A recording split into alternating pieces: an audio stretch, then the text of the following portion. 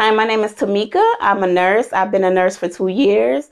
When I finished nursing school, I was really excited because I knew I would get laser surgery to correct my vision. I was born with extreme astigmatism and nearsightedness, and I also had something called nystagmus, which caused my eyes to move back and forth. They were constantly moving. Well, no one would do laser surgery because I was told the beam wouldn't know what to hit, that it would cut off. I was really excited when I found Dr. Gulani. He was able to do the procedure. He has a tool that he invented that he was able to use to keep my eyes still long enough for us to get through the laser surgery. During the surgery, there was no pain.